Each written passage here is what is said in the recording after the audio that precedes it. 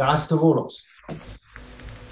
The question that the Ramchal was dealing with and that we answered, the Daas Tevunos answered, but we read it from the English version of the Daas Tevunos because of the complexity of the idea, and also because the idea, the answer, deals with some Kabbalistic concepts. So we read the English Daas Tevunos has an introduction to this whole section, which is section 114.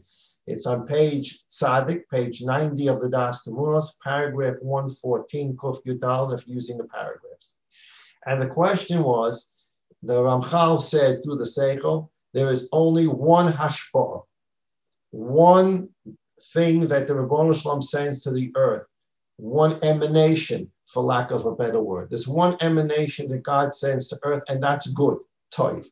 God did not create an emanation of bad, of suffering, of disease. And the way the Ramchal explained this was that it's like a tap of a sink. The tap opens up, the water runs.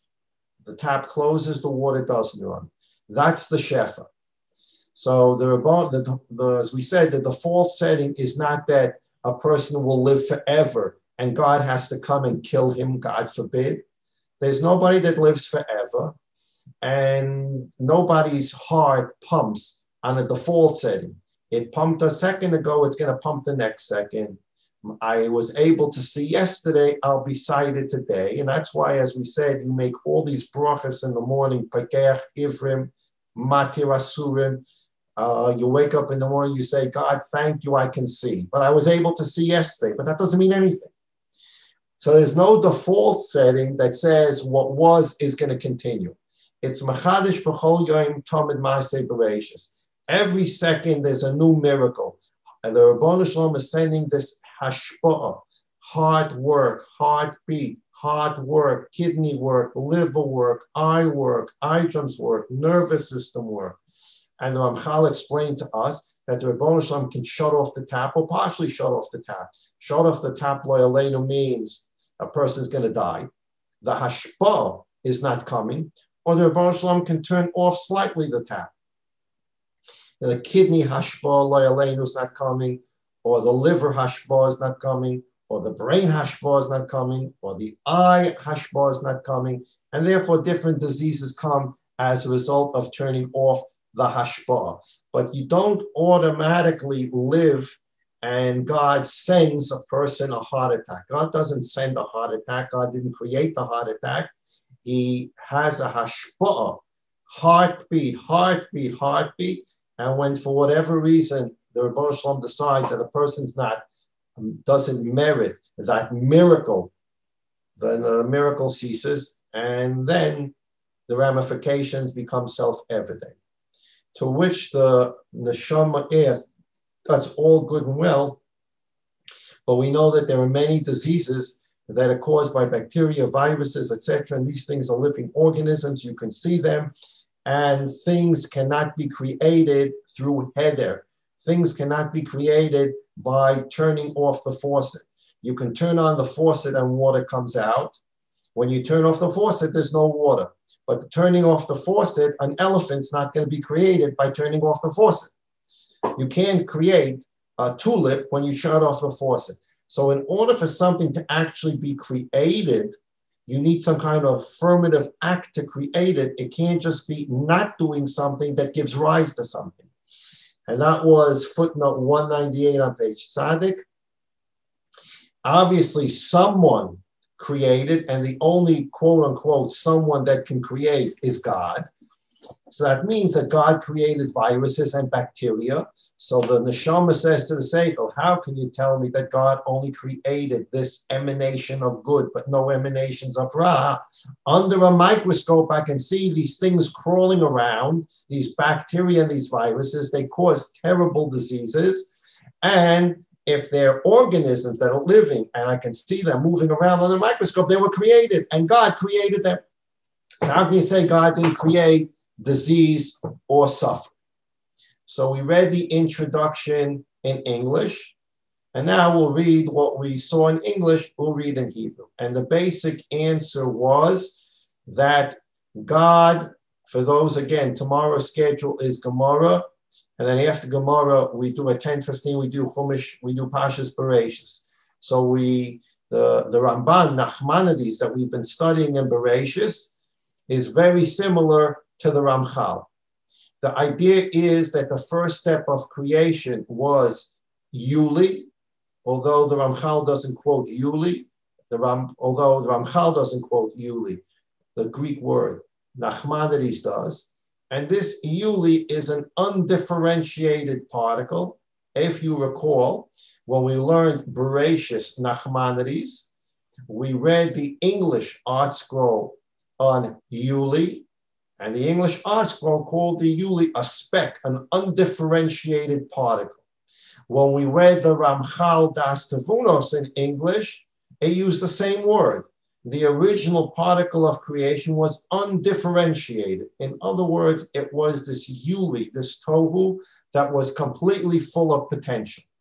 And in there was potential tulip, but not the tulip. And in there was potential elephant, but not the elephant. And the Ramban explained that the tohu eventually takes on into it the four elements of creation: air, water, fire, and earth. And from the Rebbeinu Shalom takes these four components and mixes them together and pulls out of the Yuli enough earth, enough water, enough air, whatever he needs, and he makes something. He pulls out a lot of fire and not so much earth to make a lion, because a lion is ferocious, he runs like a fire. And so the Rebbeinu Shalom uses this Yuli, which he created out of nothing, and it has all these things in it only in potential, because there's no tulip in there. To make the tulip, you have to take out different elements and make it into a tulip. And in this undifferentiated particle, there's Shefa, the Shefa Toiv, this good Shefa, which is why God created the world. And mixed into there is also the header, the idea that Shefa can be cut off. And now, when you take out from this particle, this undifferentiated particle, you take out something, some Shefa Tov, and you take out this idea of Heder Shefa, lack of Shefa, and you mix them together. You take the perfect Shefa, and you mix it together with this thing that cuts off Shefa. You now have an imperfect Shefa. That's already stage 2. In stage 1, you only have the Shefa that's all potential, completely undifferentiated. In stage 2, when the Rebbeinu Shalom is taking things out of that original Shefa and he's mixing things together, you can now have things that are imperfect, you can have diseases, and that's how those things got created. The point being that the direct emanation that comes directly from God is Kulai Tayyib. In that first phase, everything is Tayyib. It's only in the second phase, as things are being put together from that undifferentiated particle, that these things, what we call Ra, can come about. And it comes about because the imperfection is now mixed into the perfection and gives off something that's no longer 100% perfection. But it's not stage 1 in creation. Okay, and now we'll read it. Kuf Yudali. Amar HaSeichel. The Seichel answers the Neshama. The Neshama said, how can you tell me that God only created one emanation of good, but I see these things under a microscope that are diseases, and creation means, and that God created.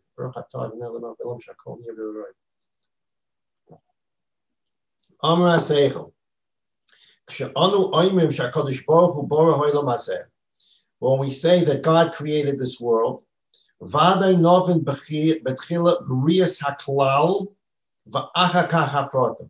we want to talk about God creating the world, we for sure have to talk about first Brias HaKlal, the general creation, which is that undifferentiated particle. That's just the general creation. And then we would have to study the details that come from that general creation. Perush. Let me explain myself. Betchila hatava atzma. First, God created the teva itself. That teva is what the word teva is nature, but not a good word. If you remember the English that we read from the English Daas Tevunos, they talked about the teva and the ishim. The teva is what's going to give off, quote unquote, all of the natural world. Everything is in this undifferentiated particle in which everything that's going to be created in the natural world is going to have its potential in this particle. V'akach ishim. And after that, the Rabbanu Shalom created ishim. Ishim means the actual creations, the actual creatures, the tulips, the crocodiles. After that, from that undifferentiated general creation, God that then went into the ishim, the particulars. When the Rabbanu Shalom wanted to create this brand new thing called the natural world where there's good and bad, the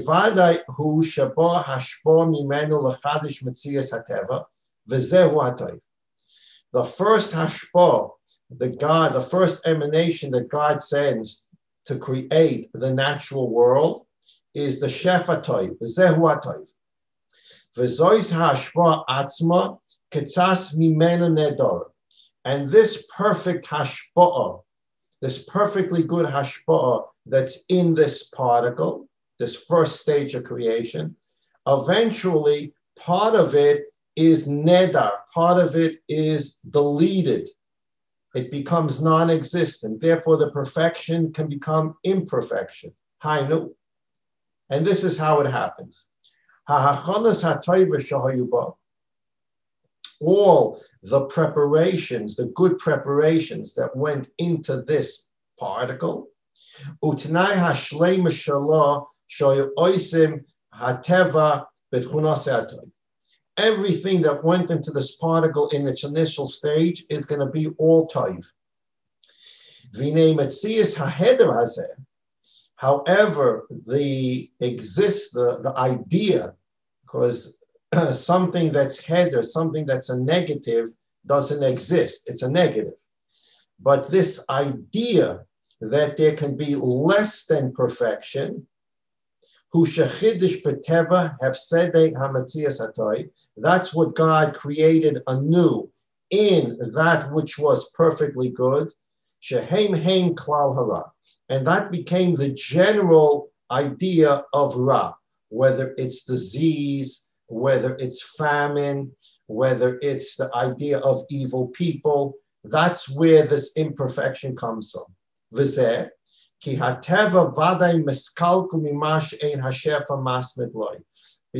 the teva, that nature, the world of nature that God created from kuloi toiv, certainly can go to ruination when the shefa is not sent into it. So long as God is not sending the good shefa, if he stops it, you end up with a lack of perfection because you constantly need to be attached to that umbilical cord. You need to be attached to that faucet and piping of good. The idea that there can be a disconnect there and therefore imperfection can come. And what does the imperfection do? The imperfection takes the perfection and makes it imperfect.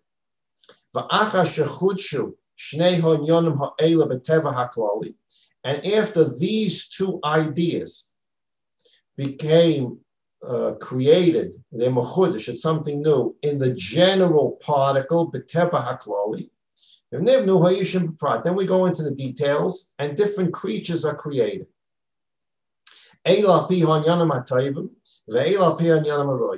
Some of them, their component parts will be good with a little bad. Some of them will be component parts of bad with a little good. And some of them will be totally bad. And very few, of course, will be totally, completely perfect. There's no perfection.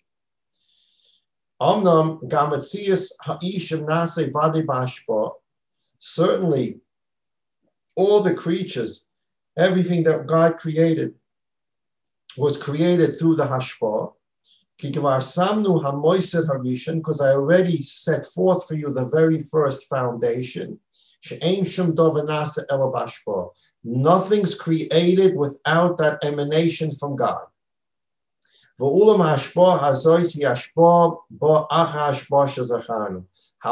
and here's the main point you can underline, this hashpah, which gives off the imperfection, is a secondary stage after the first hashpah, which is all good, which I mentioned to you earlier. That in that first particle, that general particle, in there was creation and the idea of the perfect creation and the imperfect. And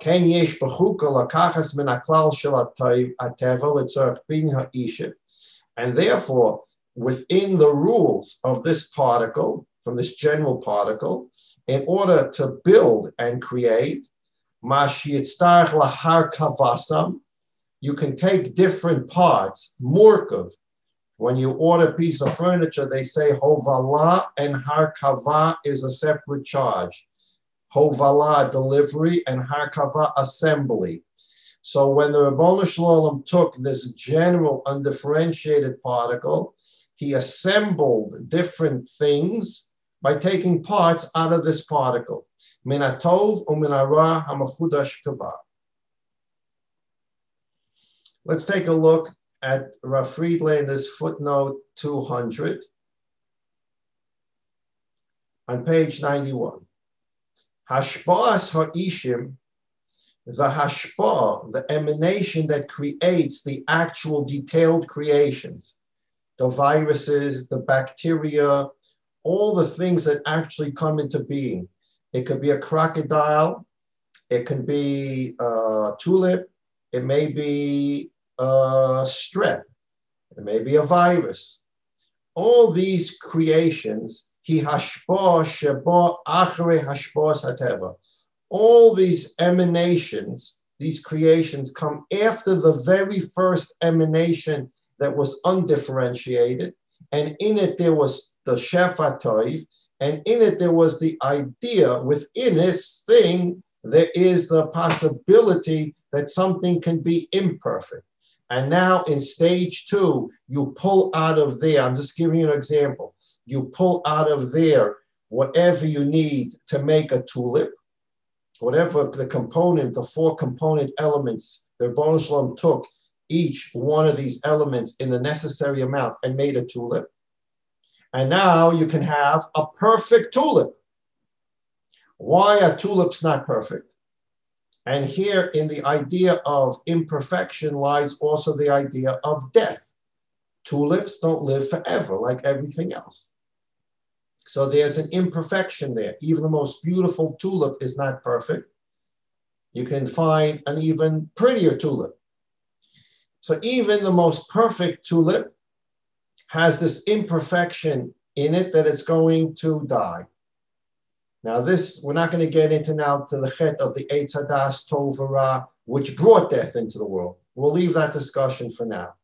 But in this undifferentiated particle, God takes water, earth, fire, air, in whatever amounts he needs. In that, I shouldn't say needs, in whatever amounts he decides, and he makes now tulips. He also, from this so now you have stage 2 in creation. I now have a tulip in stage 2. The Rebbeinu Shalom now takes out of this original undifferentiated particle, which is stage 1, he takes out this thing called heder hashpa'ah, which is sort of the idea of things can be imperfect. And he now adds this to the tulip. So now the tulip has fire, water, air, earth in it. You got a tulip with this idea of imperfection in it. Therefore, this beautiful tulip may not be perfectly colored. It's going to wilt. It's going to die because now it's been put together with that imperfection. At what stage of creation? In the second stage of creation, not directly from the original hashpa'as hatoiv. So footnote 200 again.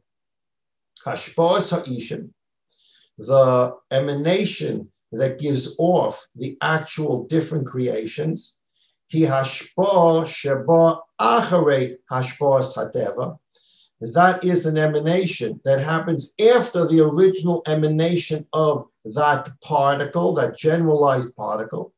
Sheba nikba inyan hashpos hatoiv. In that original particle, you have set into it the emanation of good, the inyan, and the idea of heder hashpos hatoiv, the idea that the tap can be shut off, which would result in an imperfection. Al yidei, through this combination in the original particle, tzumtzum hasheva hatoiv, that results in a tzimtzum, because in this original particle there is the water, air, the fire, and the earth, from which you can pull out and create the most perfect things in the world. But in there, there's also the heder, which we call the lack of hashpah. The lack of hashpah, another word, is the tzimtzum, the withdrawal of the hashpah. So in there is the tzimtzum of the good. V'nasa chosav v'likui. And therefore, creations that have this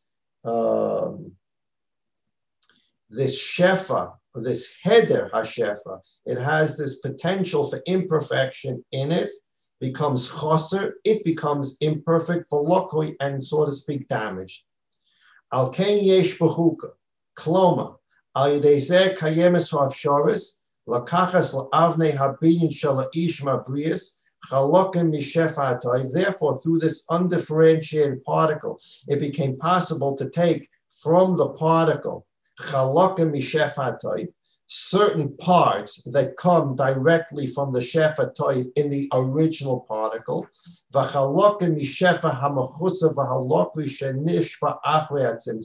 and you can also take that idea, that concept that's in there of the tzimtzum, a withdrawal of perfection, which comes from the tzimtzum and results in imperfection. And now, and now in that second stage, you can create creations that are more imperfect, more evil, or less imperfect and less evil. That's already in the second stage of creation. And therefore, the Ramchal says what I told you originally, that from God only emanated, directly from God only emanated one shefa, and that shefa toiv. That's absolutely true. And in that shefa toiv, it's completely undifferentiated particle. It is in stage 2, where particular things were created and mixtures were put together, that in there, in the mixture was put in, maybe it won't be a perfect tulip. And there we get the wilting tulip and the dying tulip, that stage 2 of creation, past the original step 1, which emanated directly from God, and directly from God only came the hashpah ha'toiv. Next, page 91, Ein metzias hara al yidei bitul goma shel hashpah el al yidei bitula b'miktzas. Okay, v'ulam tira, you will see, ki ein ani oimeh shenizbat lahashpah legamri. I am not telling you that the good hashpah has been completely annihilated. In other words, once the imperfection got a hold of the perfect, the imperfection completely annihilated the perfection, and what you have is only imperfection. Ki oz hayu mispatlim vade kol hamitzois. Because then everything would cease to exist. There has to be in there the mixture. The imperfection cannot completely take over. The evil cannot completely take over. The Ramchal will talk about this later, that no matter how much evil there is in the world, and we say, I can't believe this, the evil's taking over the world, the evil will never completely take over the world to the point that the world will have to be destroyed. So the fact that there is this imperfection given off in stage 2 does not mean that perfection's been annihilated from the world, because if that wasn't here, if that potential still wasn't here, the world couldn't exist. Because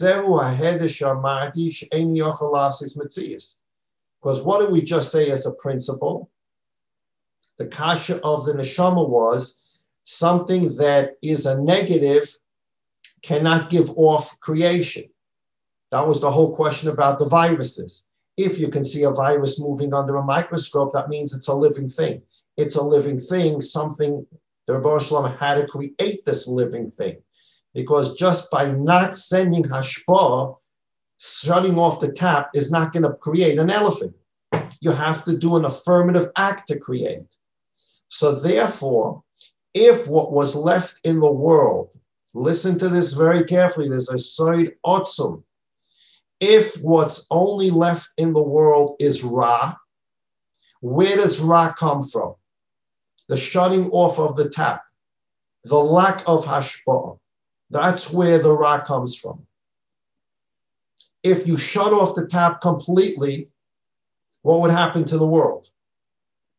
If the world was completely taken over chas v'sholem be'Ra, and Ra is heder, Ra is the lack of hashpa'ah, then the world can't exist on a lack of hashpa'ah. There has to be hashpa'ah hatoiv. Otherwise, nothing can exist.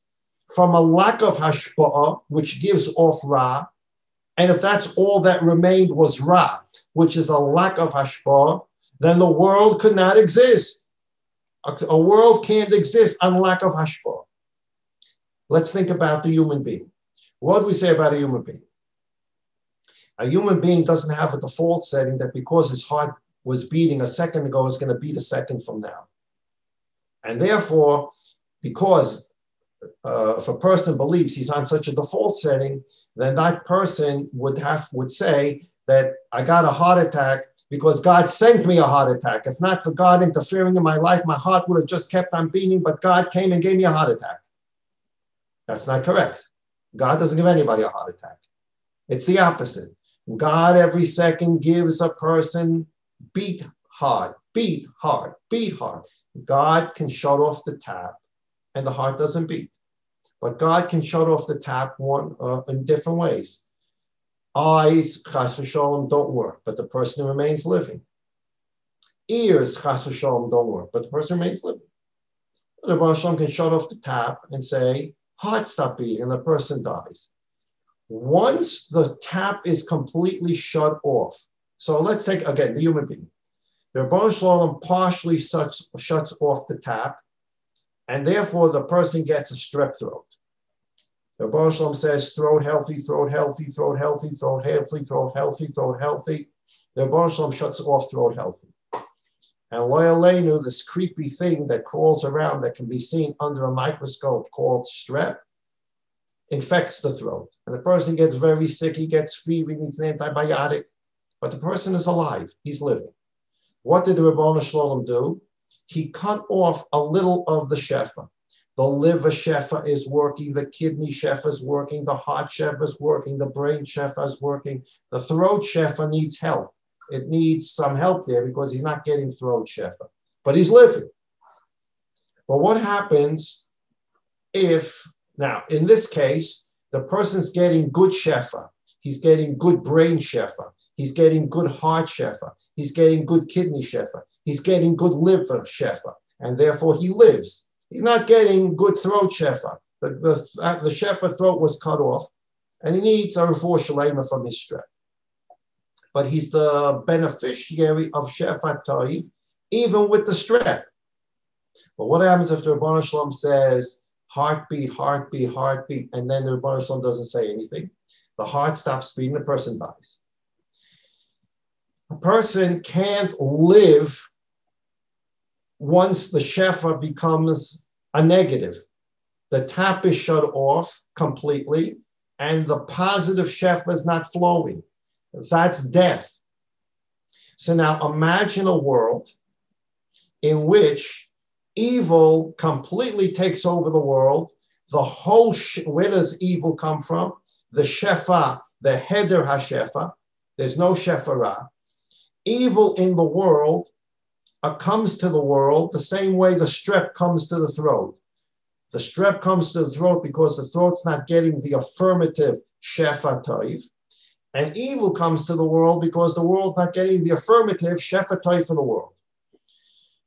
When the shefa toiv to the human being completely stops and he has no shefa toiv, he dies. If the world would ever come to a point where there's no shefa toiv, completely cut off, and that's all there is ra. What is ra? A lack of shefa. What happens when there's a lack of shefa? A human being no longer gets shefa toiv. What happens to him? He dies because the ra can't keep anything going. The ra is a negation. The ra can't keep a human being alive. Even the most evil person has to have some shefa. Even the most evil person, his heart is beating because he's getting shefa, heartbeat, heartbeat, heartbeat, heartbeat, until the Rebbe Shalom stops it. But a person can't live a physical life, the umbilical cord to a physical evil life cannot be the evil. Evil cannot give off life. Evil is the result of a heder. It's the negation of shefa that in stage 2 gave off the virus. But the evil itself is not a life-sustaining thing. So if, just like a human being, when the shefa toiv gets cut off, he dies. The world, no matter how evil the world gets, if the shefa toiv is cut off, then what's left? The lack of shefa. A lack of shefa means the world ceases to exist. It just implodes because a lack of shefa can't sustain or create anything.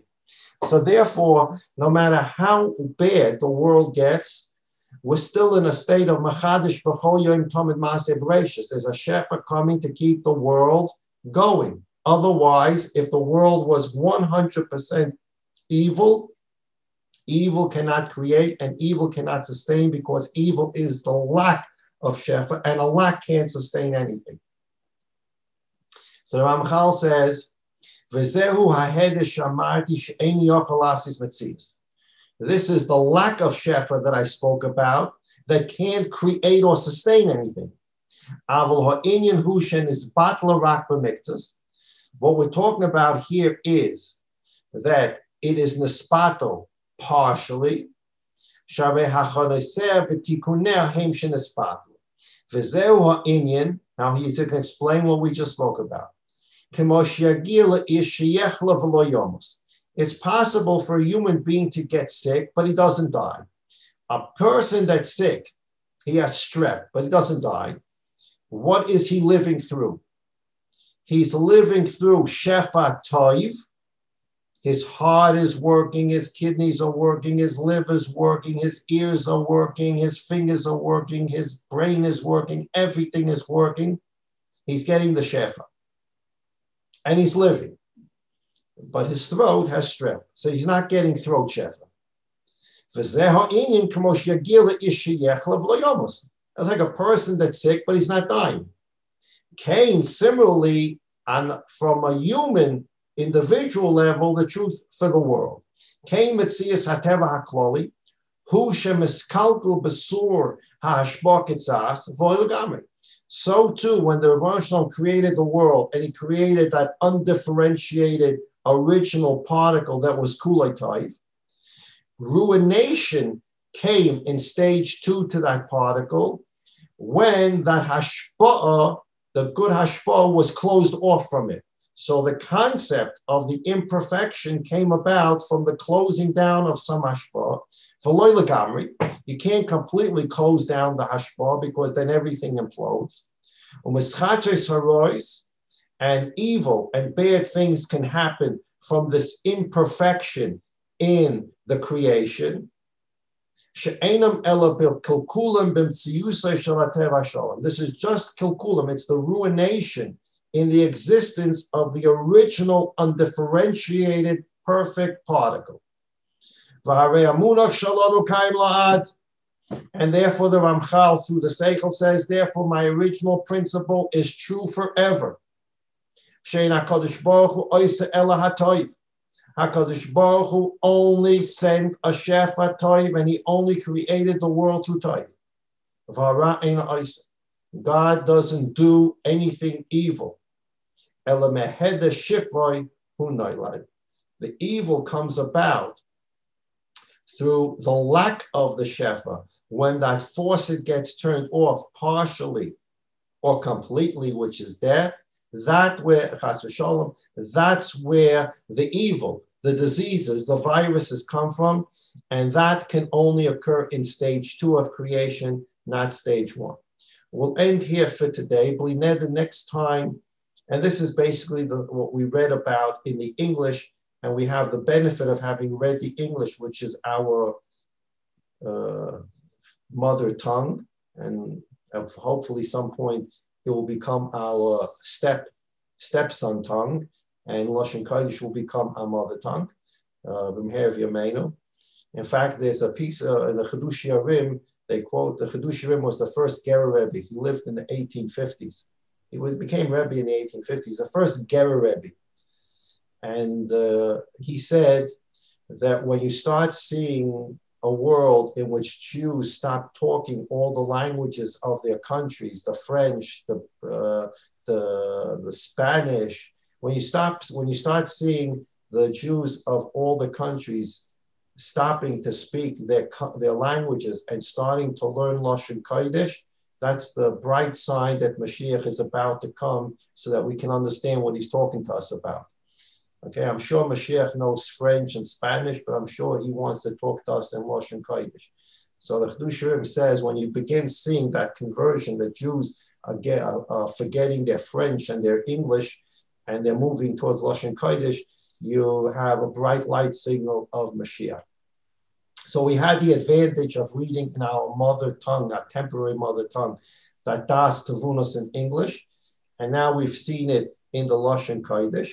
So we understand the basic concept, which is the last line we just read in the Ramchal on page 91. Hamunach shalonu kaim lad. The principle is true forever. HaKadosh Baruch Hu only was mashpia toiv to the creation in that first undifferentiated particle. And that's God's direct creation. The only creation that's something from nothing, as Nachmanides taught us, is that first particle. After that first particle, things are created from the particle.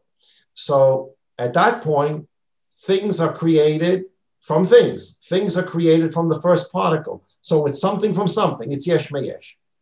The biggest part of creation that no one can ever copy in any which way is that direct emanation from God, which results in yesh me'ayin, something from nothing. Nobody can ever do that. You can dream about it. You can never do it. If you'd like to spend some time in your room today, sit down on a chair and paint a picture without paint and without an easel and without any paper, and tell us tomorrow if you were successful in painting a picture without any supplies. Create something from nothing. So that yesh me'ayin is that godly creation. That first particle is that is what is directly the creation of God, and no one can ever do that again. And in that stage of creation, it's kuloi toiv. And that's not going to change. That's a forever principle, the Ramchal says. In stage 2, when something is going to be created out of that particle, something from something, in that act of creation is already the idea of lack of shefa. And when you combine lack of shefa with shefa, you get an imperfect shefa, which is in stage 2, not in stage 1. And that's what Rav Friedlander will explain on page 91 in that long footnote, the bracketed footnote number 25, which will be needed to take a look at next time we learn the Daas Tevunos. So again, tomorrow's schedule is 9:30. We'll be learning Gemara, the Chanukah Sugya. And then at 10:15, we'll be going back to Bereshis. Please contact me today by email, by phone, if you're interested in picking up and in learning Masechta Shvius with the laws of Shemitah after we finish the Hanukkah sugya. It'll be right after Hanukkah. And in order to order the Sforim so that we have them right after Hanukkah, we would have to order it within the next 2 or 3 days. And again, we're looking at using the Mishnayos Behira, which is on Masech the Shavias. We use this for Shkolim. It's the one that has the pictures and all the nice pictures. And it has charts, pictures. And that's about 45 or 50 shekel. And in order to learn the halacha, as I said, it's every 7 years. We made Aliyah. We live in Eretz Yisrael. It's the beautiful mitzvah of Shemitah. It's not just to know it. We're going to have to live it. It's going to be all over. What fruits and vegetables will you buy next year? What fruits and vegetables do you not want to buy next year, etc.? All these questions. We're going to be using Rav Ramon's Sefer. It comes in Hebrew and English. This is the English volume. We'll use the English volume. And again, beautiful Sefer, all kinds of colorful charts so that you can open it and understand what the halacha is. For those of you who have gardens, and in your gardens you're growing fruits or vegetables, you have a pomegranate tree, you have a lemon tree, you have a date tree, an olive tree, whatever you have, you need to know what you can and cannot do during Shemitah. This Sefer, because it is a big Sefer, and for those who already have it, they're sort of plastic pages. They're not paper pages. So this is about 100 or so shekel, but it's worth the investment because you're going to be reading it. It has a wonderful index. You're going to be reading it so you know how to live in Eretz Yisrael next year in Yetz Hashem with Mashiach Tzidkenu. All those Yid need Yeshua have Yeshua, all Yid need Refuah have Refuah, all Yid need Nechamas have Nechamas, all Yid need Brachas should get all the Brachas, no dashpos, Hatay from the Rebbeinu Shalom.